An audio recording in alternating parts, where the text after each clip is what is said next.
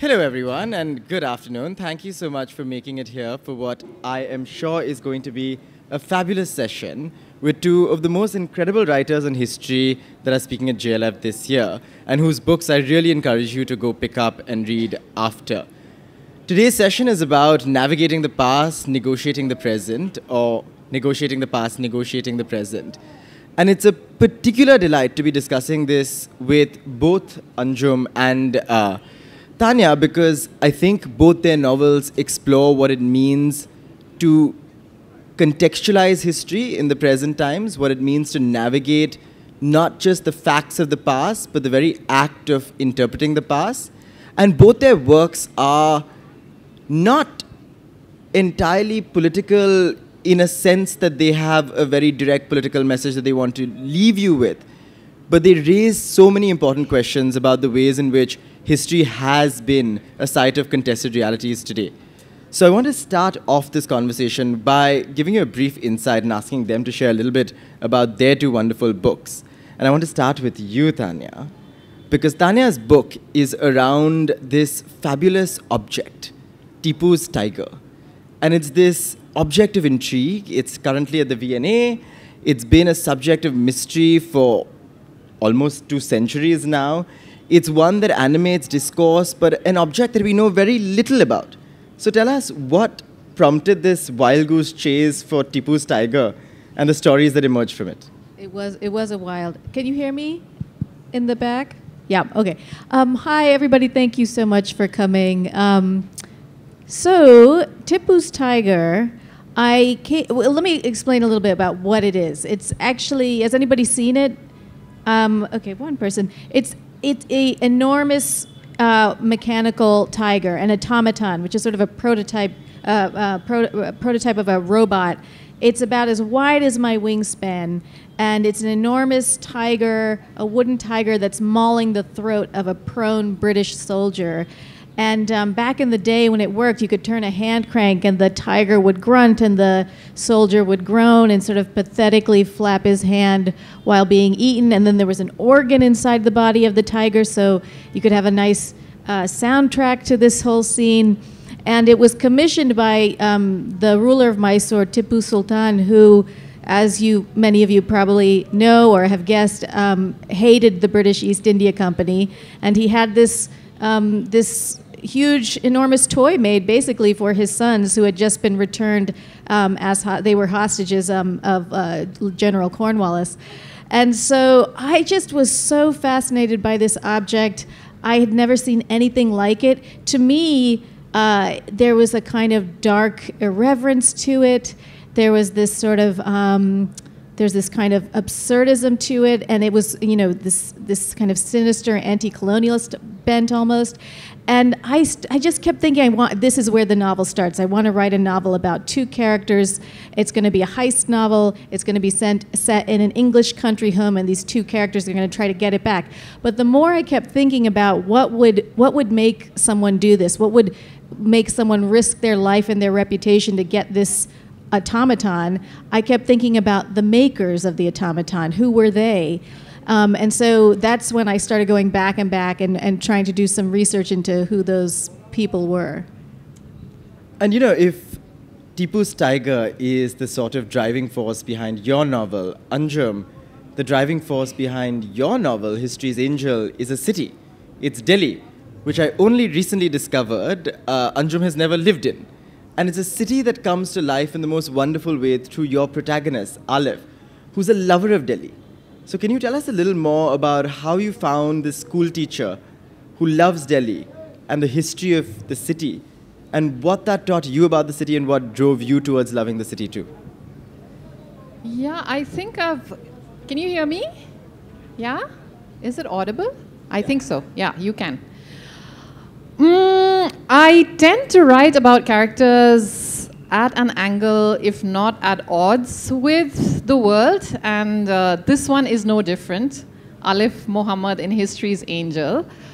But he's at an angle in ways that are very low-key, unassuming, unambitious. He just is actually just a regular guy.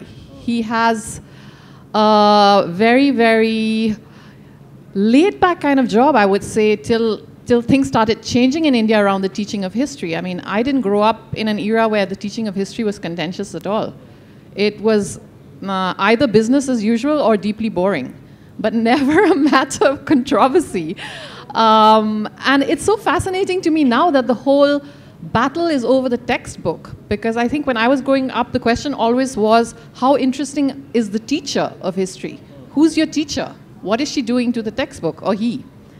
And that's why now to me, the fact that what is in the textbook becomes most important is, I think, fascinating to a novelist, because then I move the lens to the teacher and ask, is the teacher relevant at all then?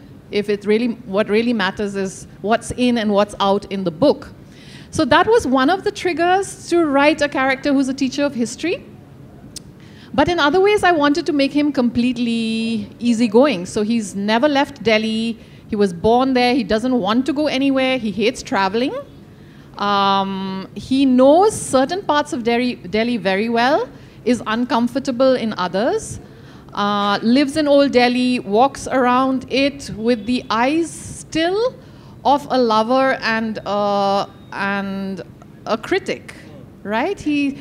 The things he's deeply conscious of and identifies with, like Jama Masjid, where he sits every evening, Humayun's tomb a little further out, where he takes his students at the beginning of the novel.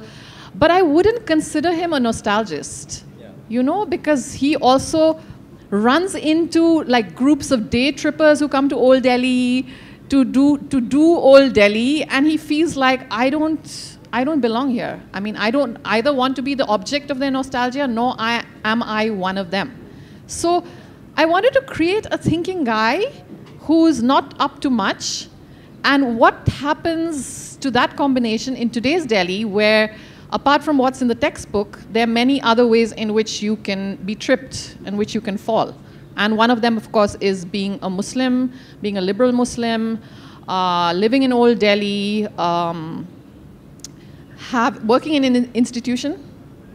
That also, institutional structures can be challenging for certain kinds of people. This is, I think, the tension in the novel, right? That you have an incredible character, Aleph, who's a lover of history, and you want to love him. But he's surrounded by others who negotiate history very differently than he does. And you know, it's funny that you mentioned history was always boring. I remember the one thing that I remember from my history class in school was my history teacher telling us about a tomato plant that was growing on her sewer. And this was the most exciting thing that I remember from history class. But in your book, the classroom is an intensely political space, not just for the teacher, but for the students. It's animating conversations that students are having, that their parents are sort of shoving down their throats. It's reflected in the sort of spaces that Aleph occupies. What makes a belief in history important when nobody else around you seems to have much to do with it? Yeah, again, I was setting up a contrast there, like you say, between somebody who I think has a historical sense. It's not just about the facts, because we all went to school. We all imbibed some degree of historical facts. So everyone's on the same footing in that sense. But Aleph is also somebody who sees the march of the ages, who places things in their context, and who sees himself as a product of that whole long march. In that sense, he's a Nehruvian, and the one book he keeps rereading through the novel is The Discovery of India. And I can't think of a better example that illustrates the march of the ages. Nehru is doing that consistently in relation to the Indian subcontinent. So that's Aleph's imagination. And it's not as if the others around him are not aware of what happened in India. His wife, for instance, has her own views on partition.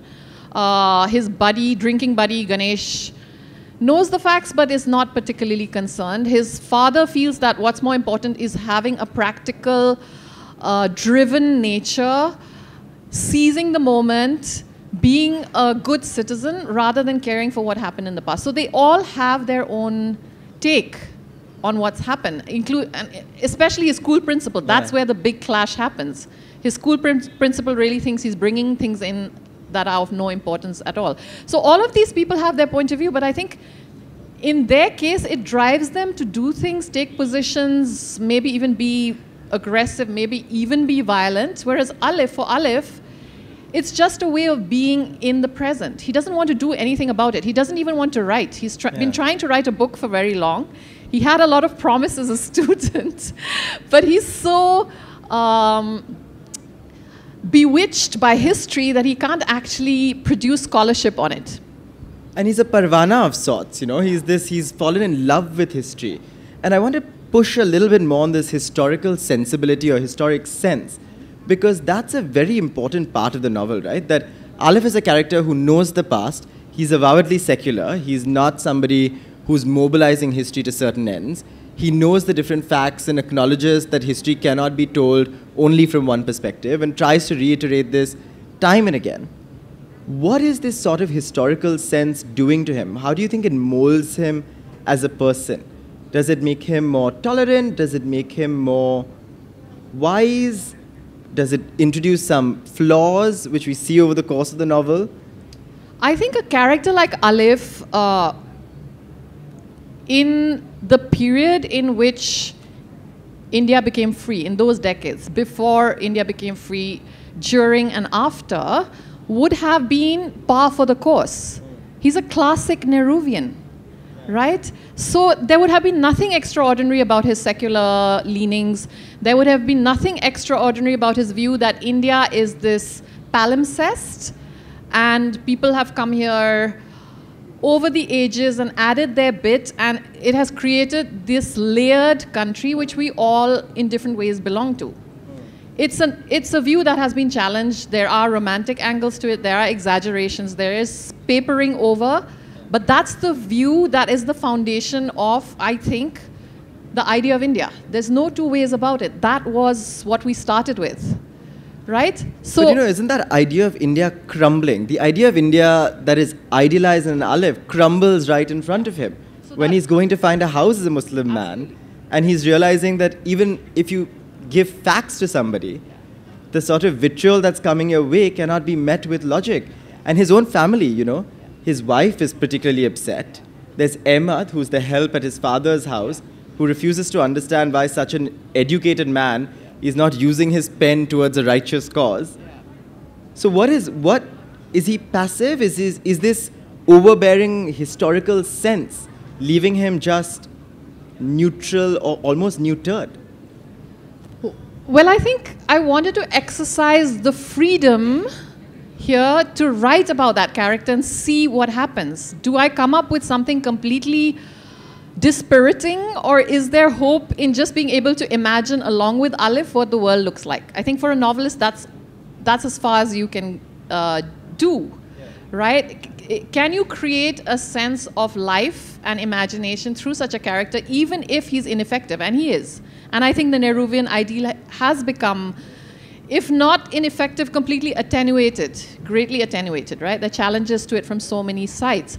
So I think that he's ineffective in some ways and not in others. I think just the fact that he insists on creating that space for himself to think and to not jump on the bandwagons that others are on. To me, that's still an idealism that's worth celebrating, right? We don't want to give away what happens to him. It already sounds like he doesn't fare too well. But I still think that it needn't be an object lesson or a parable. I didn't see it as a parable only, you know, about a flawed idealist. I didn't. I wanted to explore it very much in a textured, grainy way. Like, we don't know what could happen to a guy like this. You know, maybe he could write that book and have a glittering career. Who knows? But of course, he's particularly dreamy and he's particularly waylaid by his own reveries. So things go in a certain direction for him. But yeah, I think it still says something for the culture if I can write a book like this and we can sit here talking about it. You can read it, Anish, and find something recognizable in it. I think there's still something left if we can still do that. No, absolutely. And I think if Alif is sort of wayward and a romantic, Abbas, your protagonist, is caught in the throes of dramatic changes.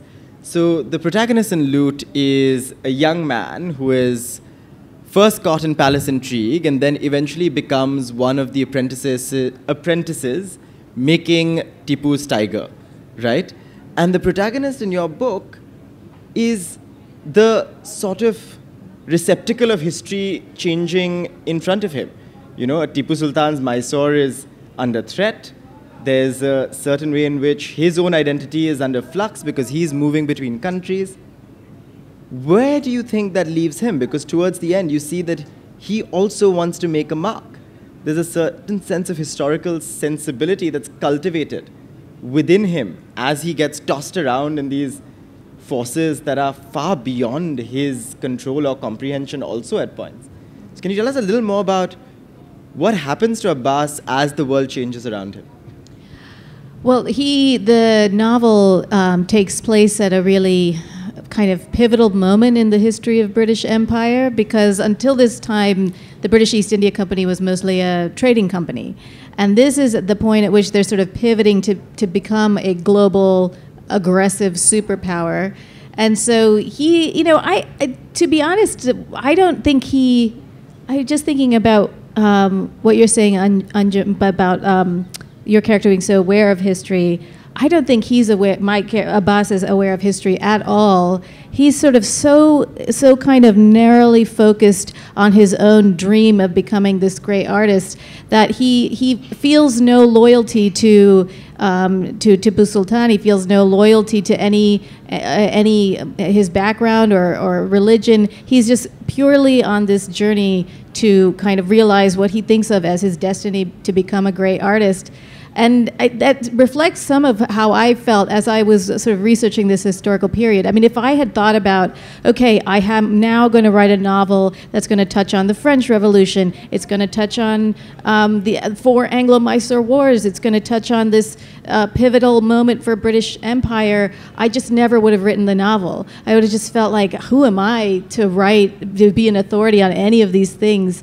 And I think the only way I sort of was able to move through this research was to think about, well, I once wrote a short story about 2 wrestlers named Gama the Great and his brother Imam, and they were turn of the century wrestlers, and it took me 23 drafts to learn something crucial, which is that you really only need to use the history that would matter to your characters. And so that is the way I thought of Abbas's relationship to history. I just immediately, with my research, I used that as a kind of sieve to sort of sift out anything that didn't matter to him, anything he wasn't noticing, I would set aside, but I would be looking at history and thinking, well, what would matter to him? What would sort of impact his character? So it was kind of, I also just felt like I love that this is taking place at a dramatic moment in history, but I also want the novel to have an urgency and a forward movement that's propulsive, and I don't want to kind of get dragged down into sort of teaching the reader so much that the novel sort of, you know, is static at times. So that I was always at the forefront of my mind was thinking about his journey and his own sort of momentum.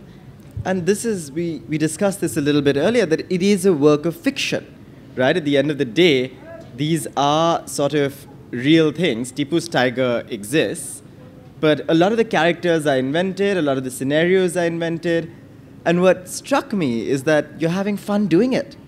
There's a certain sense of play, there's a certain rhythm to the book. There is that certain sense of urgency that only comes when you're making history your own, and at sometimes the facts get thrown to the dustbin, and then at sometimes new facts get invented. Yeah. And that allows you to do something very powerful, which is the work of fiction, right? It's not writing history, but it's using a sort of historical setting to tell a different story. So yes. Can you tell us a little more about that process? Well, at first I was having a hard time in the beginning because I thought I'm going to research the makers of Tipu's Tiger. I'm going to write a novel based on real characters, and then I quickly found that there is very little written about them. And so I knew that the exterior was probably made by local artisan and a local woodworker, and then the interior was probably French. And then I started just creating characters from the ground up. But then I thought, am I crossing some kind of ethical boundary here by kind of replacing people who actually existed with my own sort of creations? And then I listened to this interview with the poet Ocean Vuong, and he was talking about this poem he had written about the fall of Saigon. And he said, rather than writing as a witness of history, more like Homer, who was writing 400 years after the Trojan War, I was building a mythology of the history I come from. And I just loved that. It sort of gave me the permission to sort of build and step into the void and sort of imagine other possibilities.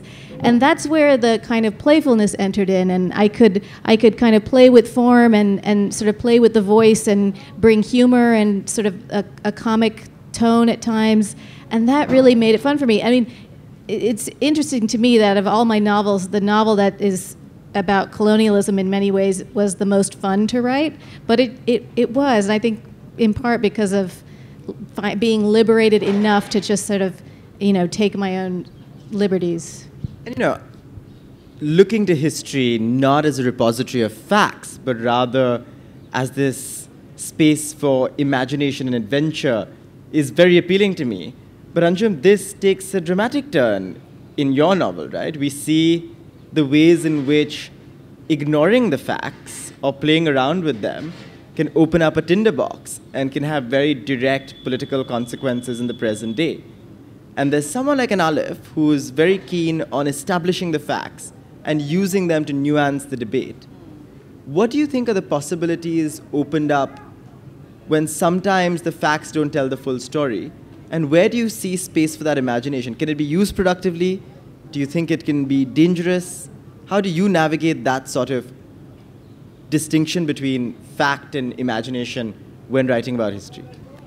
It's a crazily interesting and complex question, but what you said, Tania, is also beautiful and liberating. I was thinking of this poem, and I cannot now remember the name of the poet, with these lines that go, a poem should not mean but be, for all the history of grief, an empty doorway and a maple leaf. Do you know who I'm talking about? Does anyone know? No, it's a very famous poem, but I can't remember the poet now. So he's basically saying, distill, distill, distill. For all the history of grief, all you need is an empty doorway and a maple leaf. So, because I also write poetry, I understand that impulse to not write histories when we're writing works of imagination, to take off from the facts. But I didn't have that choice at all because I'm writing about a historian who almost has a would-be historian who almost has a perverse, takes a perverse joy in trotting out the facts. So I was trying to see if I could even do it to it's a balancing act, of course. There is always the danger of boring the reader. But to me, I thought I could pull it off if I show Aleph to be that sort of person, but everyone around him to be very impatient with it, usually, so that provides a sort of balancing to his obsessive departures into the byways of history. But your question about imagination, fact, distortion, let's say, right? Willful distortion. And of course, there's a difference between willful distortion, instrumental use of histories, short-sightedly political takes on history, and a novelist's license. These are such different things. So first of all, we have to acknowledge that they're different.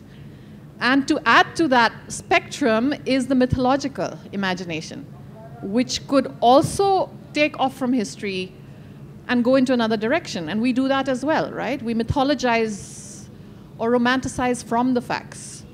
So I think to be educated is to know that these things are different to begin with. And I think Aleph is somebody who would want to make that claim, first of all. He's not saying that politics doesn't exist. I mean, he's a product of the subcontinent's politics, and he knows things like partition are deeply emotional. And in fact, he can't be completely unfeeling about something like partition. He feels that there were problems with it, and there's even a point where he feels like crying about it.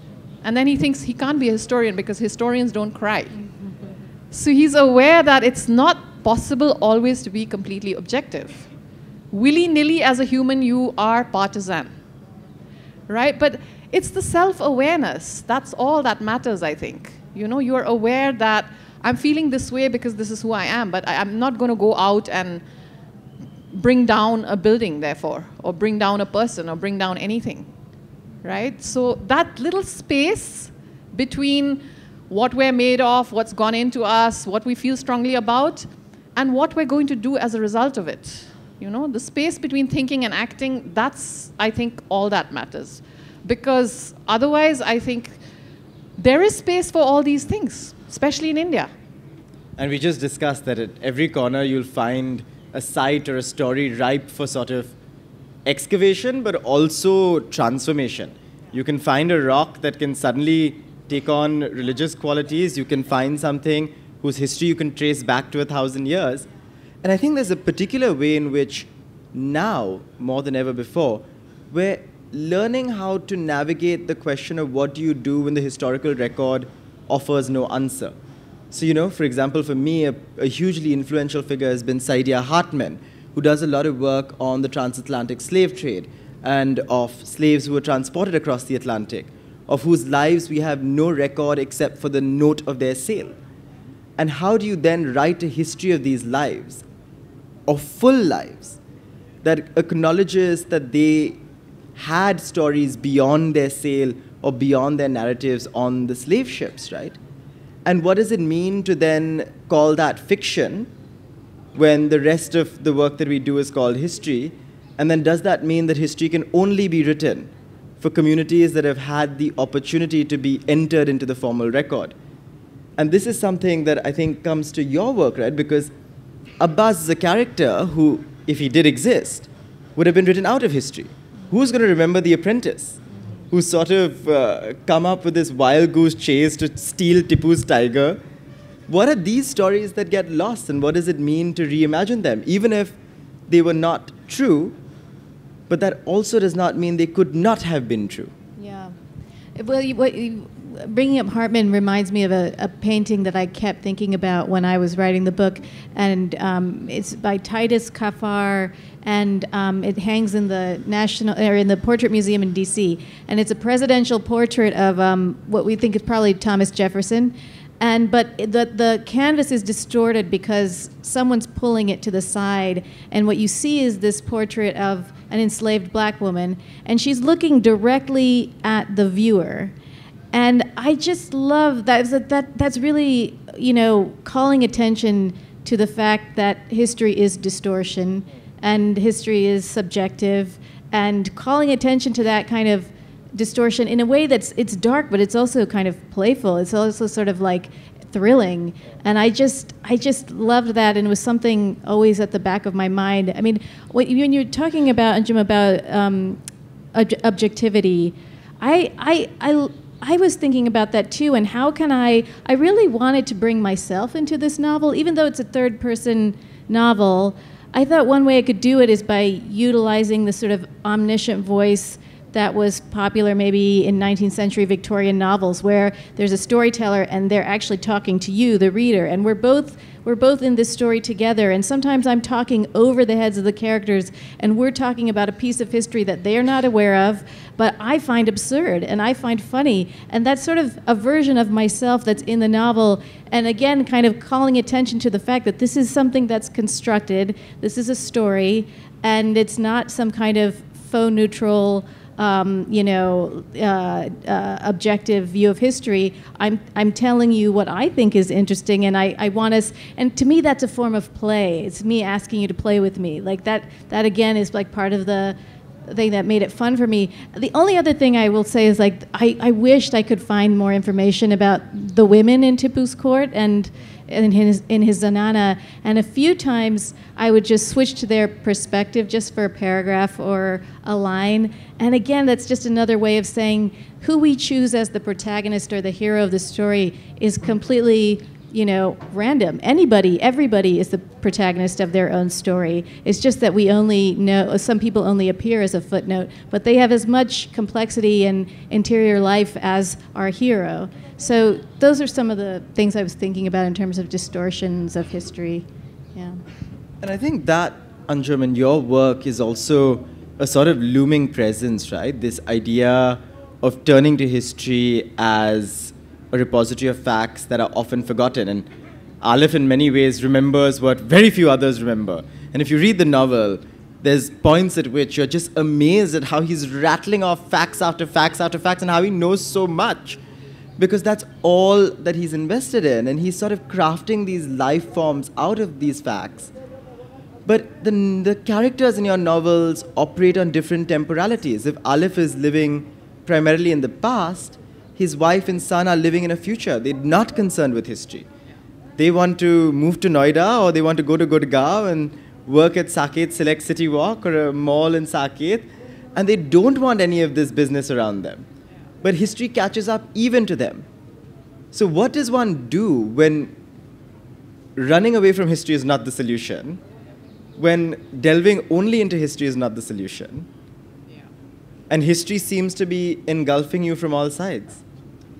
Well, the title of the novel is what it is, History's Angel, and it's taken from a very famous series of little mini essays that come together in a bigger essay by Walter Benjamin called Thesis on the Philosophy of History. And he critiques many prevalent views of history. One of the views of history that he thinks is ineffective, regressive, needs to be examined critically is this idea that history is just a stepping stone to the future. The progressive view that was coming into effect post-Enlightenment in Europe, which is that post-industrial revolution Europe as well, which is that, we've got to look ahead and we've got to sacrifice ourselves for the sake of our grandchildren. It's a completely frontal, forward-facing view. So history there becomes completely instrumental. It doesn't matter what the sacrifices were. It doesn't matter how much has happened. It's all grist to the mill of the future, right? It's a particular very, very instrumental, productivist view of history.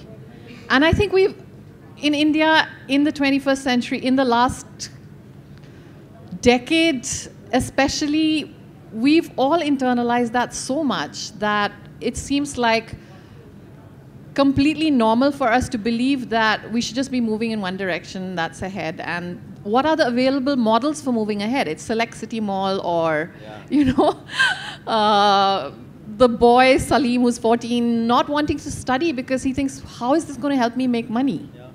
So, we are all products of certain views of history, whether we realize it or not. We all are.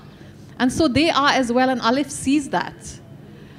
But of course, like you're saying, his own passivity, if not apathy, is also not particularly helpful in many confrontational situations, right? So I don't know, Anish. I'm not offering. I don't have a solution. It's not. I think there's something magical about Aleph as a character because he's not offering easy answers. History's Angel, again, is evocative of almost a sort of missionary position that he occupies, sort of Catholic position that he has in this belief in history for history. It doesn't matter if it's going to be used towards some end. History, as you said, is not instrumental. It's not a stepping stone to the future. It's valuable because it exists and in and of itself.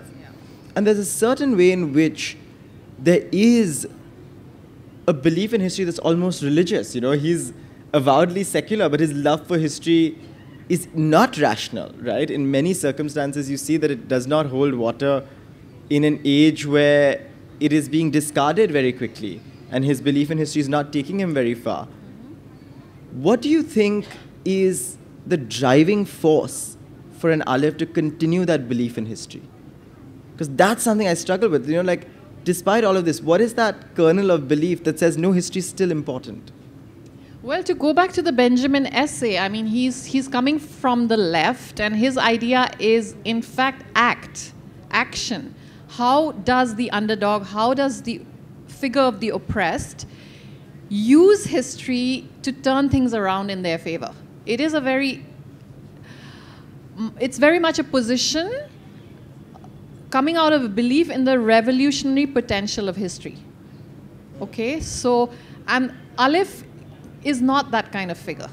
So I'm also talking about people who may have that access to history, who may believe in it, but who are paralyzed, who are not able to act in the way that they could, and you know. So somehow his moment has passed. Alif is an anachronism, I think. But I still think anachronisms still have their value if they remind us maybe of things that we could retrieve, recover. And like I said at the beginning, all Alif is really arguing for is space for reflection. You know, that's all, that's the kernel that you're asking for.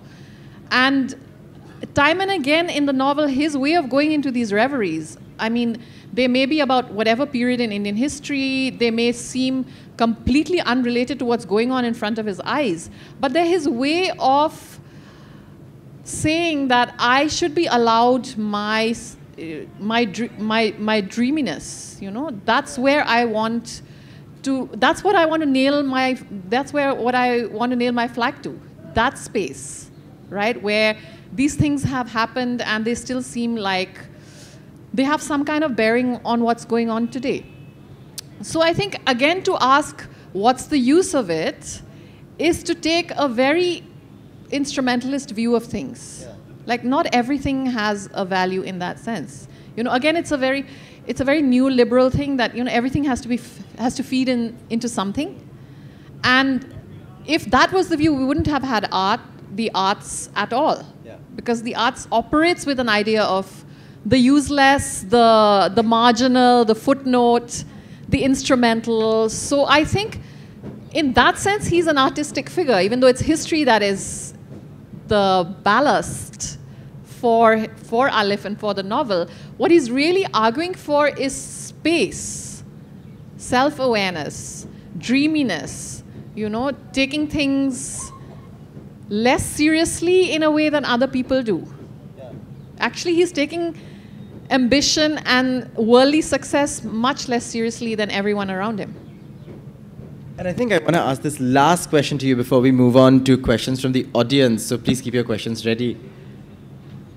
What struck me the most about your novel, Tania, is that in many ways this is not something new. This sort of creation of history and a very acknowledged creation of history and changing of narrative is not something that's only happening today. A Tipu Sultan who's creating a Tipu's tiger, which is sort of chopping off an Englishman, creating an organ music of a very different kind, is a way of reversing a narrative of subjugation, of oppression, by a king who is very confident in himself and is saying that, you know what, if you can be racist towards me and to my people, which we see later on the novel, I'm going to have this little toy, this automaton of grand proportions that's going to be hacking away at you in a sort of symbol of strength. Where do you think that leaves us today? What do you think is the possibility? Of course, we see that being done with a Tipu, who's again in a position of power. But I want to draw it down to an Abbas, and an individual, who also tries to rewrite history and craft a narrative in his own way to leave a mark. So how do we go from history's angels to also history's agents, and what is that impulse that is driving the urge to become history's agent?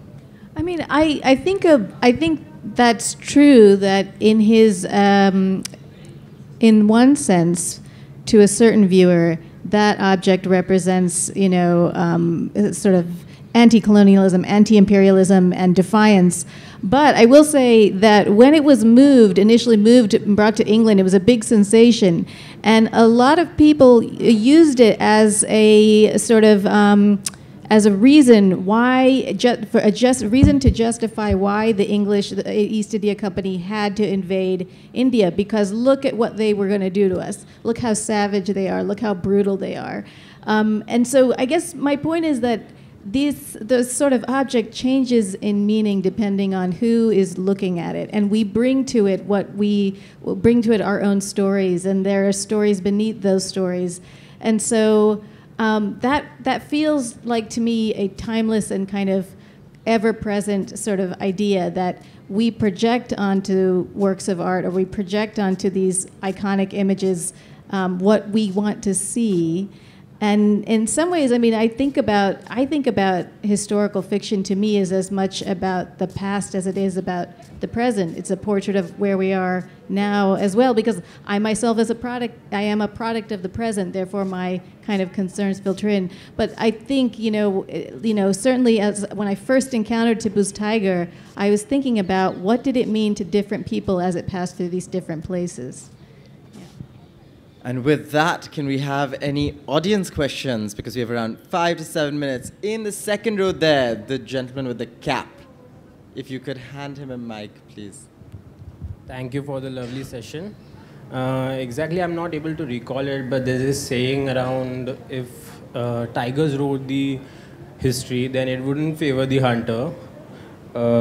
So as we quoted here, instead of making it a repository of facts, and we are using it as a space of imagination, how do you think it shapes the perspective of the present reader? Thank you. Did you hear the question? Yes, so how do you think, if history is written by the victor, or it's written by those in positions of power, then what does it mean to see history as a site of imagination if it's only being written by those in positions of power? Is that... Did I catch? Yeah. And how does that shape the present? So who is getting to write this history? Right. I mean, I think insofar as whenever history is just written from one perspective, I think that veers close to propaganda usually.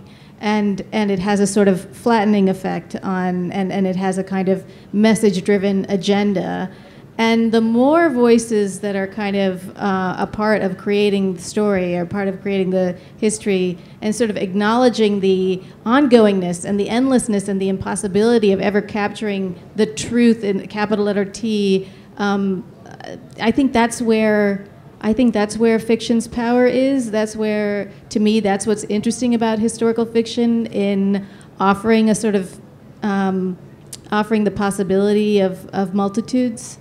I don't know if that answers your question, but thank you.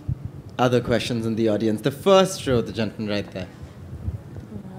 Hi, so one thing, the poem you were thinking about was Ars Poetica by Archibald MacLeish. Yeah. Yeah, and also I wanted to ask, what do you all make of typical Marxist, materialist conceptions of history, after what we've seen happen over the last, say, 70 years or whatever? What do you think the current position on historical materialism should be, and what should we look at as going forward? I think that Alif would be better equipped to answer that question. But I mean, like I said, I think the idea of the revolutionary potential, is very, very attractive. It has had a very mixed career, as we know. It's ended up in unexpected places, to say the least, in societies where it's supposed to be vested with the people, but it very quickly is vested with those in power. They take over what is supposed to be a people's movement. We've seen this happen throughout history, in Russia, in China, that very, very communitarian-minded movements end up in the exact opposite place. Is that a fault of the theory, or is it a fault of shortcoming of human character? I don't know. Right? But it doesn't render the idea invalid or worthy of completely dismissing. I think it's still, there's still hope, I think. That's all. I think that's what Alif would say, I guess. Yeah. Other questions? Yes, the lady in the second row. Hello. So you talked about how when writing your character, you sort of discarded the parts of history or like didn't look at them as much that he wouldn't look at. And that really made me think about, wow, what parts of history do I not look at? So I wanted to ask you about like, how is that a realization that you come through? Like what reflections do you make? How do you look back at history to realize, oh, these specific things I'm not noticing? Is it even inherently a bad thing to not notice these things? I'm thinking in terms of like so many non-canon narratives or personal history that probably shapes me that I don't know about. So how do you come to that realization? And then also, how do you work to then notice those things and find out more about them? One way I can think of is attending history class more often. But outside of academia or outside of class, how do you come to those realizations? I think that in the initial drafts of any story, I feel distant from the character. And I'm trying to convince myself that I have the authority to tell this story. So I'm foregrounding the history that I've learned because I'm convincing myself and hopefully a reader, I know what I'm talking about. But for me, I really only know what I'm talking about when I have a sense of the character beyond history. So maybe their back pain or their, just the normal things that I have maybe experienced or have some knowledge of. Fear of the dark. I gave one character just a fear of going into the potato cellar because when I was a kid, I was afraid of going into the basement. So it's giving them my sort of like personal, those quick things that I immediately they're kind of crisp on the page, and then I know, once I know them, it's almost intuitive. I know like what I can feel where they're just not in the scene, they're not in their bodies, they're just sort of floating above the scene, and it doesn't feel immersive in the way that I want it to be, and so I just know that the initial drafts always have a glut of stuff that doesn't really matter to the character, and then I just have to find my way personally to the character, and then I can cut back on the other stuff. Yeah. And we have time for one last question. Lady at the back there. We'll take two of them together. The lady at the back and the lady in the first row, please. Hi, thank you for a very, very stimulating session. So taking this, the preceding question forward, what do you think is the difference between, say, a historic imagination, a literary imagination, and since you also mentioned mythology, mythological imagination, if you're using the same event or whatever. So, and in your works, how did you, because obviously all three are bound to intersect, but how do you tease out the mythological from, or, the constructed, and I teach history, and forever we are being made to justify why is the teaching of history important.